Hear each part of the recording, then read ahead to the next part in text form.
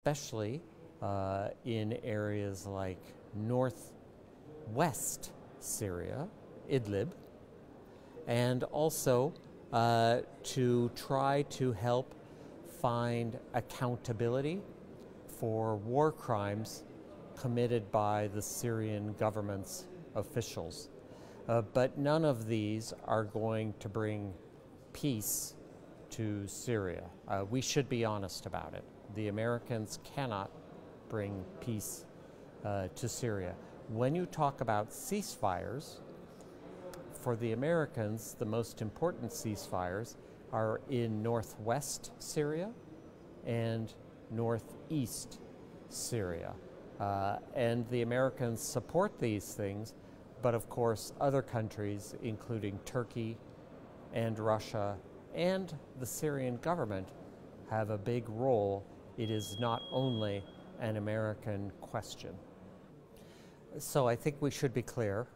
I do not think the Biden administration has a realistic hope that the American policy can compel, can force Iran to withdraw all its forces from Syria. That was an idea, a hope, in the previous Donald Trump administration, but the Biden administration is more realistic. The Iranians are not going to withdraw all of their forces from Syria. It is interesting that the number one country which is attacking Iran in Syria is not the United States, it is Israel. Of course, the Americans support the Israeli air attacks against Iranian positions. There was another one yesterday. But the Americans do not think Iran will withdraw all its forces from Syria. Will fighting in Syria affect the negotiations in Geneva about the Iran nuclear program? I doubt it. The Iranians are very sophisticated, and they understand that you can negotiate one problem even while you continue to argue and even fight in another different area. I think the Americans understand that Iran is going to have a role in Iraq and Iran is going to have a role in Syria. But the Americans do not want the Iranian presence in Syria to be a threat against neighboring countries such as Israel or Jordan or Turkey. The Americans also understand that Iran is going to have a presence and a relationship with Iraq, but the Americans want the final deciders, the final officials who make decisions about policy in Iraq to be Iraqi officials and not Iranians. Policy about Iraq is made by Iraqis in Iraq and not by Iranian Revolutionary Guards in Tehran. So earlier this morning here at the forum in Dohuk, there was a discussion about the American policy in Afghanistan and the American withdrawal. One of the speakers, an American, said that the American policy in Afghanistan could never succeed because the American strategy depended on a strong Afghan partner, and the Afghan partner was never strong. Too much corruption and too many problems. The Russians can criticize the American withdrawal.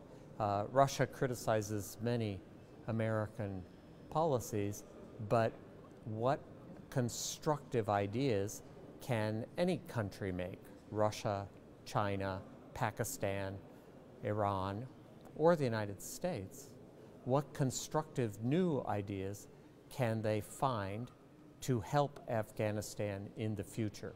That is a bigger question. So among your viewers, people who are older, like me, will remember when the United States did not have big army forces on the ground in the Middle East. I am talking about the time before Saddam Hussein invaded Kuwait in 1990.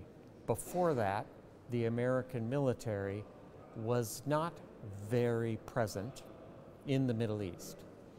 We will probably see in the next years the Americans work more closely with allies in the region, including Kurdish regional government and including the Iraq federal government in Baghdad, as well as in other countries in the Gulf region, Jordan, Israel, and I hope someday Turkey, that can provide stability without having to depend immediately on the American army. Well, as I said before, the Americans are continuing an assistance program with the Peshmerga. We have a long history of cooperation with the Peshmerga. I first came to Iraq in 2003 during the time of the Paul Bremer coalition administration, and we had cooperation with the Peshmerga then, and it has continued ever since. I don't think that cooperation will end. I think it will continue. But I think also the Americans want to reduce their role in Iraq's defense and give more and more and more responsibility to Iraqi security forces, including a role for the Peshmerga in the Kurdish region. Sinjar is a complicated question. There are many different Iraqi and international countries and states and militias involved. The PKK, for example, is involved. The Iraqi security forces from Baghdad are involved. The Kurdish region government has an interest in Sinjar. There are the Yazidi community itself who live in the area. They too have an interest. And other communities near Sinjar have an interest.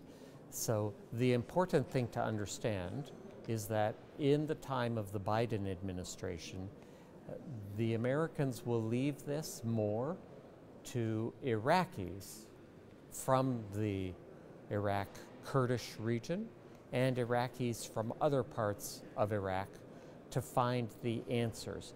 It will be a very different kind of American approach from what you saw 10 or 15 years ago. It was my pleasure. Sor spas.